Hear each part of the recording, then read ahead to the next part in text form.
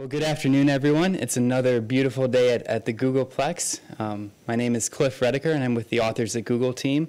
It's my pleasure today to introduce Marie Brenner.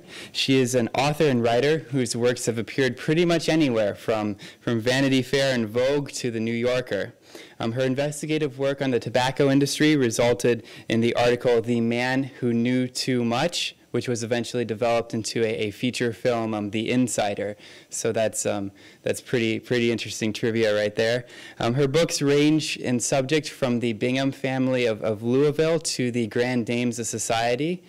Today she'll be speaking to us about her latest book, which is called Apples and Oranges, My Brother and Me, Lost and Found, in which she turns her gaze into one of the most fundamental relationships of humanity, that of siblings, brothers and sisters. After the talk, Marie will be available for any signatures and questions you might have. We'll go ahead and give an overview to the book and then a little bit of time for discussion as well. For the benefit of our YouTube and virtual audiences, we ask if you please use the microphone for questioning, which I will circulate when the time is right. And with that being said, please join me in welcoming Marie Brenner.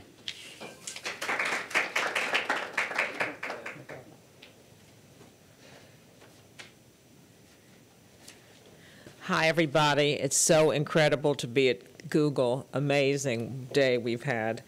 So today, a brother-sister story in 5 short parts. First, the setup. A story. Washington State, an apple orchard. A very intense woman in black is making her way on a surprise visit to meet her older brother. He's in the middle of a harvest. He's a trial lawyer turned apple orchardist. She, he believes, is a fancy hotshot reporter for a certain magazine. He's not expecting her, so she surprises him. So then I'm landing right in the middle of this apple orchard where I've never been, in the middle of this glorious apple country. I don't want to tell my brother that I'm coming because I've developed an obsession. I want to make this relationship better. It's a piece of my life that I've kept in an attic that I never talk about. People would say, "Do you have a sibling?" And I'd say, "Oh, yes, I have an older brother." And then they would say, "Well, are you close?" And I would say, "We speak once a week." Then I would change the subject. In fact, I did speak with my brother once a week, and the conversations were always the same. You could have put them on an egg timer. It isn't that we were so apart from each other, we were just different. And my great obsession with this book began to solve the mystery of how could two people who had grown up in the same house with the same parents become virtual strangers as adults. How could we be such opposites? So my brother and I, on paper, we had absolutely nothing in common. He was a red state trial lawyer turned apple orchardist, a guy who had an NRA sticker on the back of his truck. I was the one that he called the New York City ACLU lib with her liberal reporter friends. And there we were, a red state and a blue state. So I'm landing in the orchard, and my brother is astonished to see me. The first thing he said to me is, "You're not getting a divorce, are you?" That proceeded to a job that he gave me at the packing house. Now, first of all, I was so blown away when I got out to the orchards because I had never seen anything like the beauty of it. And I'm embarrassed to say, standing up here, that it took me about 15 years to make this trip with my brother. You'll see why. On the first day, he puts me to work in the packing house, which was fun. I got to sit on the floor and count boxes. Of course, I made a lot of bizarre comments about how this wasn't a proper use for my skill set. I was the know-it-all, have-to-know-everything expert that my brother believed I was.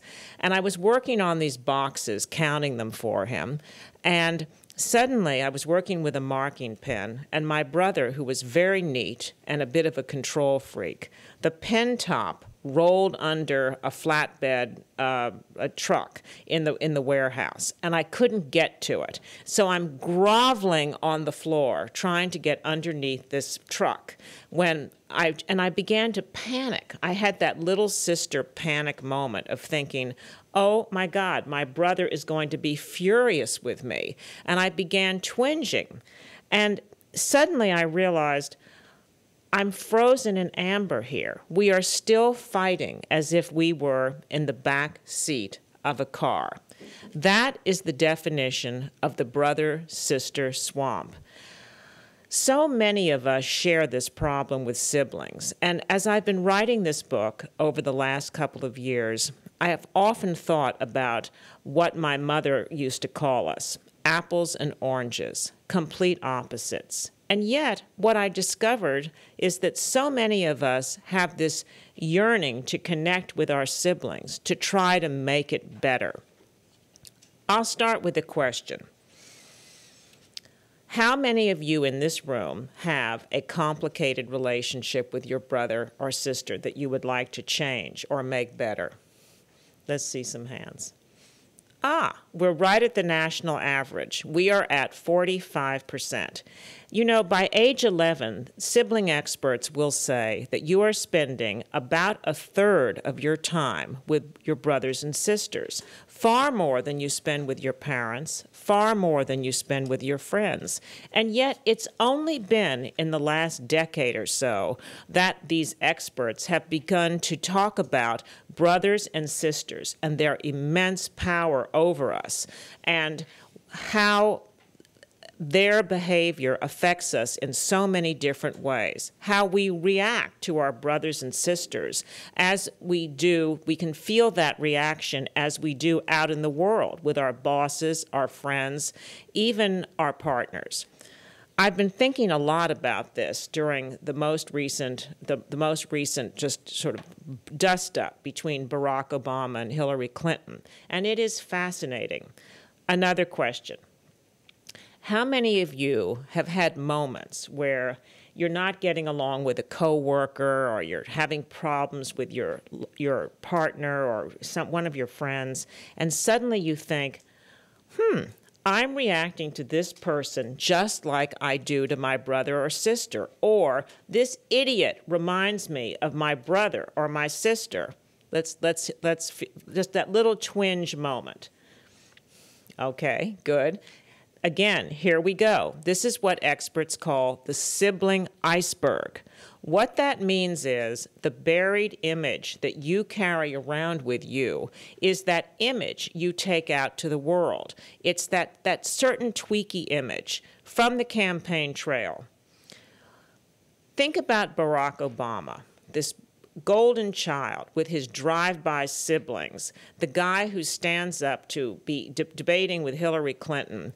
Hillary Clinton debating Barack Obama. I saw this for the first time in the CNN debate, and it was incredible. She rose up in like this complete kind of bossy, demonic firstborn's older sister thing. You know, as we know, she's a woman who has two younger brothers, Hugh and Tony, and she's had to both discipline them, and she's also protected them, cosseting them with their presidential pardons and, letting them in the back door of the White House. So she has a kind of a classic firstborn older sister personality.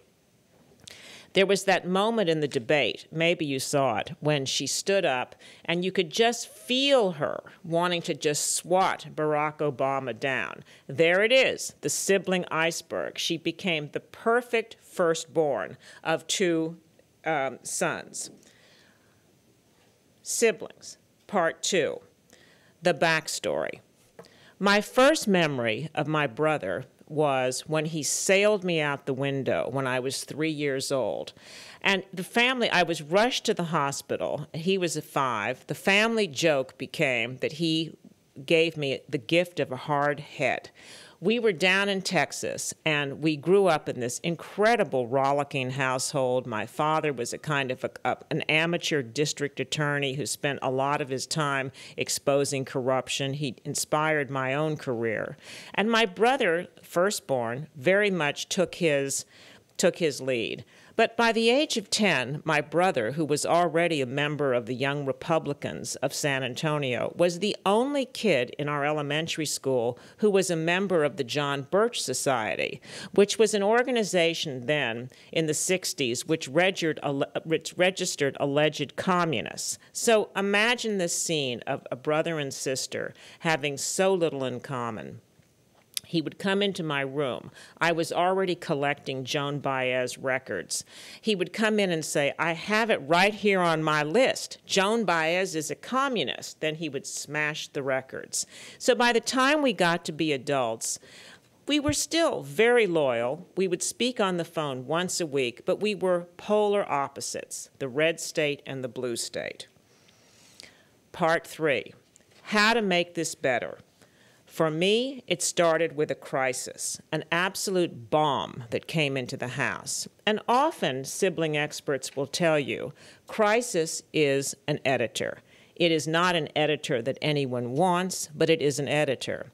We were together for Thanksgiving weekend. My brother, sexy, alpha guy, brilliant apple orchardist, flew his own plane, had this extraordinary kind of Ayn Rand quality of the man in the mountain, always had 5 girlfriends around him, or a string of girlfriends. He was divorced, no children.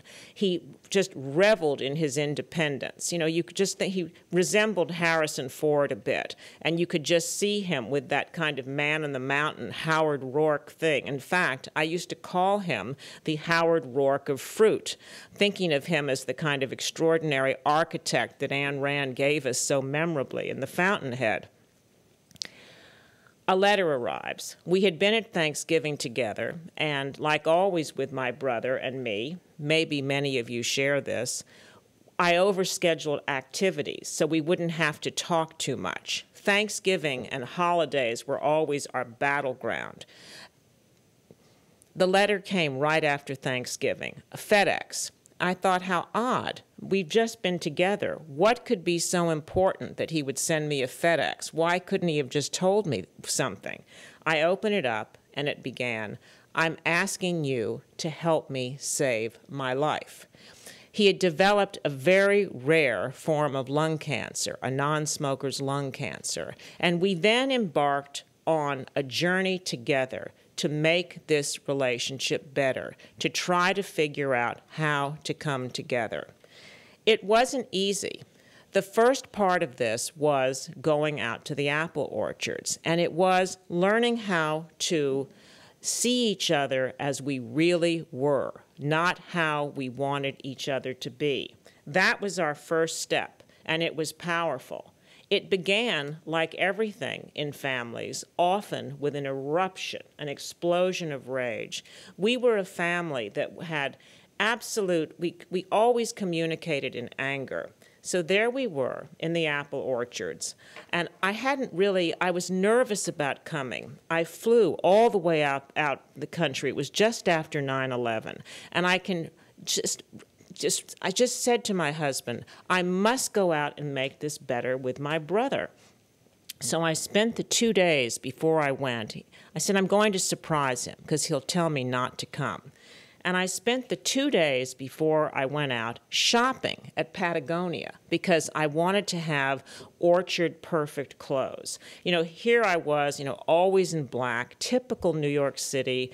I drove my brother crazy. He always thought I had to be the know-it-all expert. So I'm racing around New York, and I'm getting flannels, and I'm getting fleeces.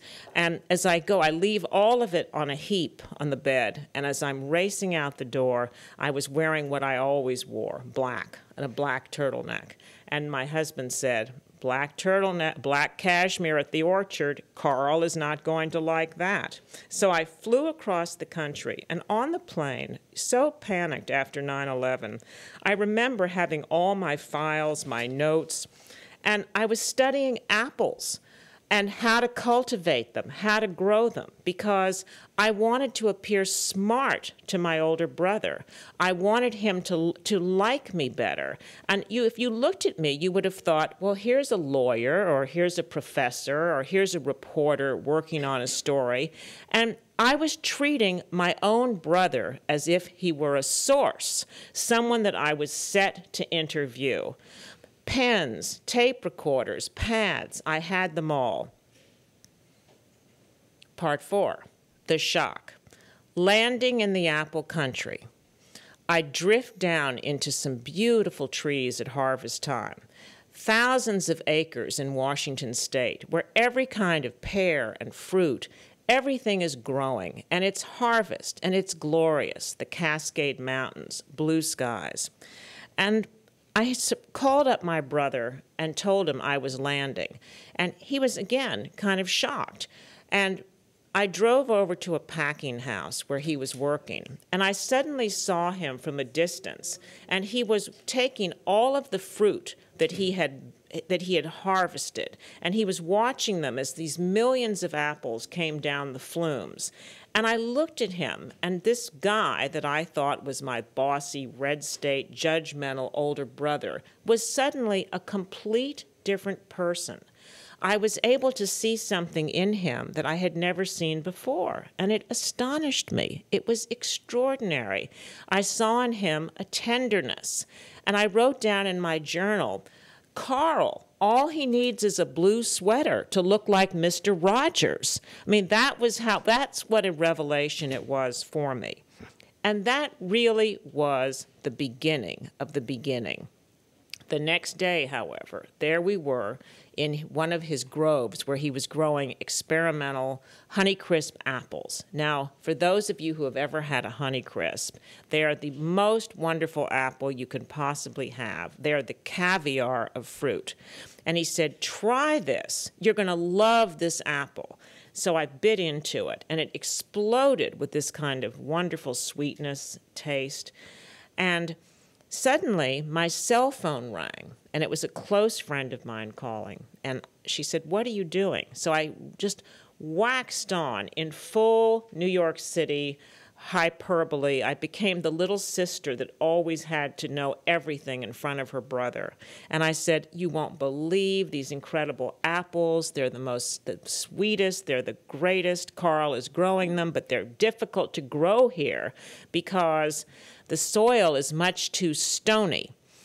So now, remember, I've never been to the apple country. This is my first day. But, of course, I know everything. I'm the expert. Little sister.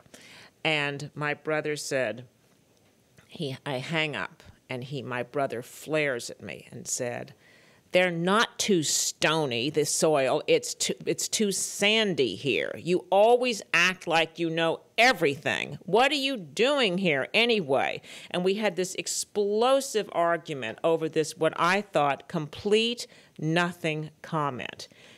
It was so classic brother-sister, a moment that just resonated with something that had a far greater and complicated meaning. The moment.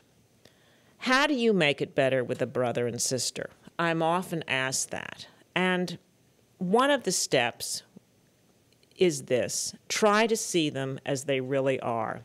It happened this way for me.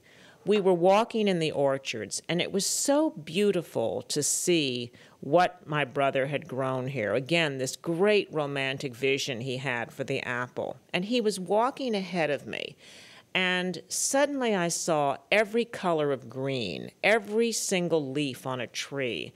And I was able to put my own self out of the picture for a moment and really take in what my brother had built. So that's usually one of the steps, is try to see your sibling as they are. And then I noticed something astonishing. My brother and I walked in exactly the same way. We had the same gait. And I'd never seen that before. And I began to see something really extraordinary. I began to see what connected us rather than what divided us. That was the beginning of coming together as a team. And it's been huge. The idea of how you make it better with a brother and sister is a subject that we don't talk about, and we should, because the transforming aspect of turning your siblings into your confidants and into close friends is so powerful in a life. I call this now the power of siblings. A couple of years ago, Time magazine did a cover story on the new sibling studies, and they talked about how our siblings are the dark matter that really defines us. And, that was kind of Time magazine law journalist soundbite stuff. But the fact is, they're on to something, because it's just astonishing to me that we have had 80 years of psychiatry, and only in the last 10 or 12 years have experts really begun to look at this subject. And it's huge. I mean, we do know a lot about twins. We know how twins influence each other. But how brothers and sisters have a power over each other's life with these sibling icebergs is really something that's just being looked at. As I began to write this book, I panicked. I am a journalist. I've been writing for Vanity Fair now for a long time, and we are trained. Third-person objective. Don't tell your own story. I was meeting my editor, Sarah Crichton, for the first time. I wanted to write about globalizing India, where I spend much time.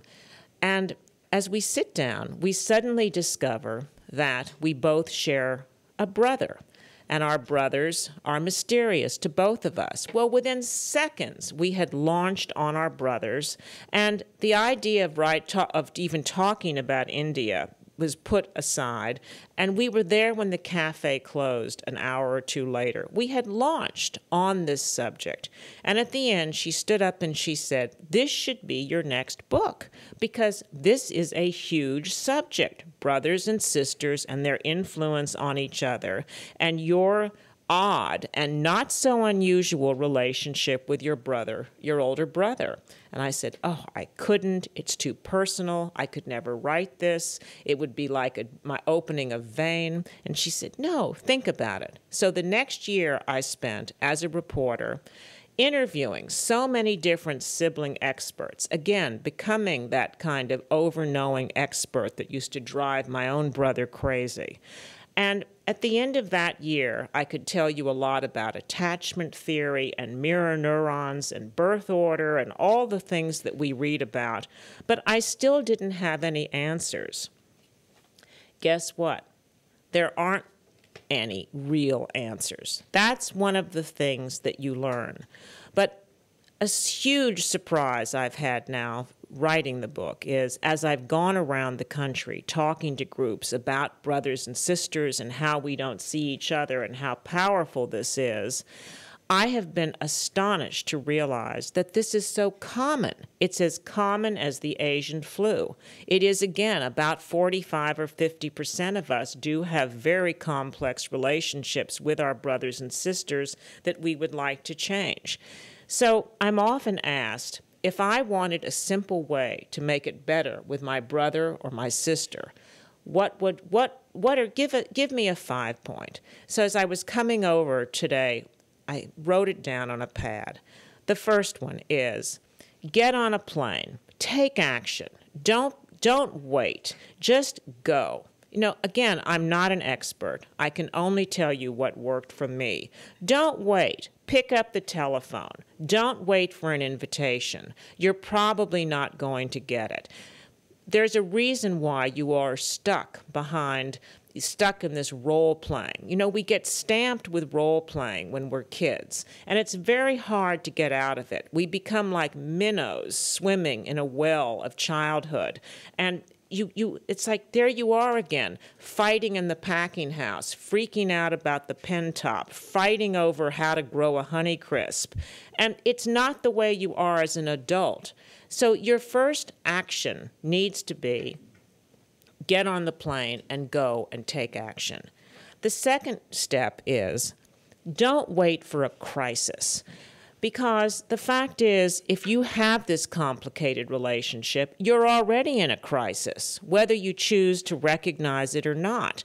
It's very easy to say, I have nothing in common with my brother. I did that for years, and that got me nowhere. You're in a crisis.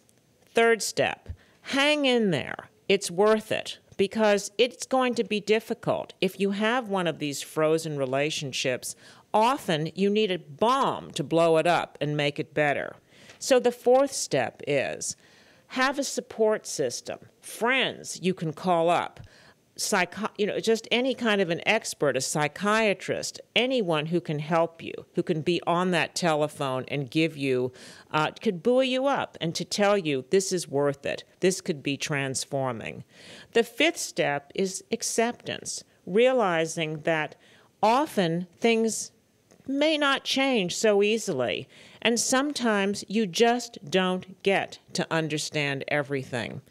I have been so taken with something that Thoreau once said about the bloom of the present moment. Thoreau believed that we get a gift every day, and that is to have this extraordinary present, to always act as if whatever went before, the backstory, the history, the bad relationships, the being tossed out the window, whatever it was, you are now in the bloom of now, he called it. Apples and oranges, it's powerful. This really did transform my life. So I want to throw it out to some questions. Who has a sibling story that they would like to weigh in with? Who's trying to make it better with a brother and sister? Anyone brave enough to volunteer? No? One question that I had as we're pondering our sibling relationships in our minds is what sort of influence the parents can do to foster, to better communication, like both as children and then as the siblings gain into their adult life. Oh, that's a very good question, Cliff. What can the parents do? Well, they can do a lot, actually. They can help, they can make you believe that you're a team. They can try to see each one of you separately. It's very difficult, though, because often what happens in families is that parents project their own relationships onto their children. They act out roles that were stamped into them and onto them. In my own case, in my family, my father had a very complicated relationship with his older sister, Anita Brenner, who was a rather well-known writer in Mexico. In fact, was close to Diego Rivera and the painter Frida Kahlo. And my father, her younger brother, always believed that she was impossible. They stopped speaking when I was a child. And, it would be very easy to say, and part of the book, this is as much a double story of that relationship, because one of the questions that drove me was this repeated in my own life? Again, I learned by the end of this long quest, which I believed I was such a rational person, a reporter, believing that every question has an answer. I learned that wasn't necessarily true.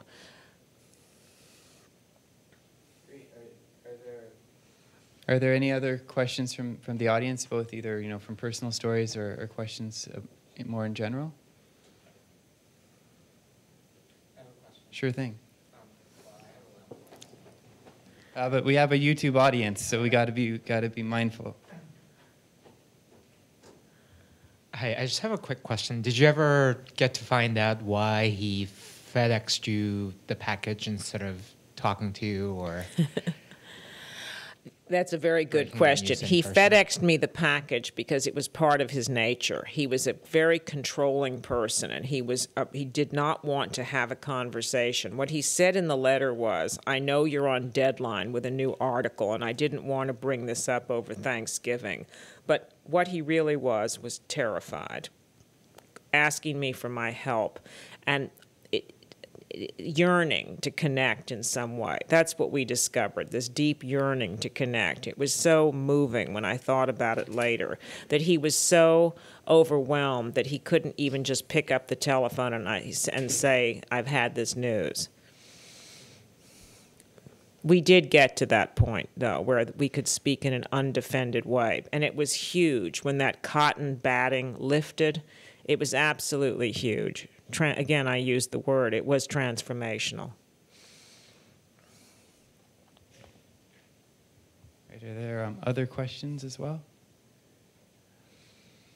One thing that I was wondering about, I'll share a little bit of my sibling story. My sister and I think we get along really well, and we have had a good relationship growing up. But as she grows up, it becomes a little bit more difficult to sort of accept the both of us in the adult world. And I was wondering how you were able to transcend that relationship with your brother, and just sort of strategies for generally like reevaluating the sibling relationship later in life. Oh, this was so reevaluated. The idea that I would be standing here at Google and say to you that my brother turned out to be my guru, the most unlikely guru that you could ever imagine, that so often I think of things he said to me, like go forward. And I watched him in the last years of his life, because he died quite young. I watched him obsessed with planting apples, never having all of these wonderful trips, romances. There was one moment where I saw him dancing with a girlfriend just through a window in his house, just determined never to live, never not to live a moment of his life. And I remember thinking, even then, because I had just gotten to that point, Cliff, of being able to see him, I remember thinking, this guy is extraordinary. He has the secret. Again, what you ask, how to see that, it's to somehow get yourself out of it, to really try to see your sister out of the well of being these two minnows trapped in the well. That, again, that role-playing gets so stamped on us, and it becomes an immense task to just step back and say, and embrace your sibling for as they are, not as what you would like them to be. Great. Have another question? So I don't know if this was an issue in your relationship with your brother, but in some adult sibling relationships, it becomes very complicated when the parents die. Sort of, processing that whole emotion both individually and within the family unit. Do you have any interesting observations on that? Well, that's definition top. You look up the word crisis in the dictionary, or you put that word in Google, and that's the first definition that should come up, because to come together at that moment is incredibly challenging, depending on so much unresolved stuff that, you start acting out again. You go right back to the romper room. In so many cases, all you can do is just, breathe and learn to go to somehow the power of silence, because there's so much acting out that can go on. A wonderful strategy, again, I'm not an expert, and I failed at this much of the time, was learning the power of no reaction. That sometimes, as they say in India, inaction is your most powerful form of action. And inaction of not reacting to everything. Brothers and sisters, siblings often have the battle of the rights. Who's right, who's wrong? Right there, you've lost. The moment that you get into who's right and who's wrong, you're going to be back in that role playing, because that's irreconcilable. So if you say to yourself, irreconcilable is the starting point for new negotiation, you've got to start. If once you're stuck in who's right, who's wrong, you're nowhere. That's a power dynamic. I hope that helps. Cool. Are there other questions as well? Just sort of an observation with my sister is that when we spend time together, one of the things that we do agree on is that we can last for about 2 or 3 days before I think we fall back into that scenario. We live in different states and that sort of thing, so we don't see each other that often. So the first 2 or 3 days is generally pretty pleasant, but then I think we fall back into sort of the childish ways and things like that. Stuck. Yeah. Any thoughts on that? Sure. What's the age difference? 3 years. Who's younger? Who's older? I'm older. You're older, so you're the firstborn. And just give us just one sentence about your sister. What if your sister were here and we said to your sister, "So what's the deal?" What would she say? Well, I think she would sort of echo what you said earlier, just that we don't have a lot of shared interests. Mm-hmm. You know, so if I'm into outdoors and sports or something, then she's into pop culture and movies or something like that. Does she think you're bossy and domineering? Does she think you're a classic firstborn? Does she think? I mean, in other words, is she putting her walls up because you're a classic big brother? I think that probably there's truth in that. I think she probably thinks that I play the "I'm always right" role, Mm-hmm. right, and sort of boss her, that sort of thing. Yeah, that's a role. That's a role that can drive a lot of younger sibs crazy, and I've often thought, again, thinking about Hillary Clinton and this campaign. We've put so many filters on this campaign: gender, age, race, every kind of filter you can possibly imagine. But no one has really looked at it from the sibling iceberg filter. And I'm wondering if a lot of people didn't respond to Hillary Clinton, besides policy differences and every other reason, of was she their bossy firstborn sibling? It's hard to know. And I also somehow wish that the candidates had talked more about would talk more about their own relationships with their brothers and sisters, because who understands you more than your brother and sister? You've got the same DNA and you've shared a childhood. One observation I'll close on. William James, the great 19th century thinker, often wrote about the core of self. And we keep ourselves often very, very hidden. That was, for me, one of the huge challenges of writing Apples and Oranges. And certainly we keep ourselves hidden from our parents as we're growing up to evolve. But we don't really keep ourselves hidden from our brothers and sisters. They know us extremely well, and we know them extremely well, and that can make us very uncomfortable. It can also bring us a lot of joy. Oh, one more. Hi. One thing I noticed with my sister, she's 2 years older than me and was very domineering, was that she had a certain perception of me, which was the way I was when I was growing up with her. Mm-hmm. And then when I left home, I changed, as everyone does. And a problem we had, which I think we've mostly resolved, but it took time, was that she still had this perception of me of the way I was when I was a kid, and she really couldn't accept that maybe I'd changed or had my own opinions now or really just had trouble seeing me for who I was after I'd left home. Well, that probably won't change for a long time. I mean, this is just such a common thing. I'm embarrassed to tell you that when I first landed in the Apple country, I said to my brother, well, I'm in the Seattle airport. I thought I'd drive over to the Cascades. And I said, it's just a 2-hour drive. And he said, you'd get lost on the way to the Walmart.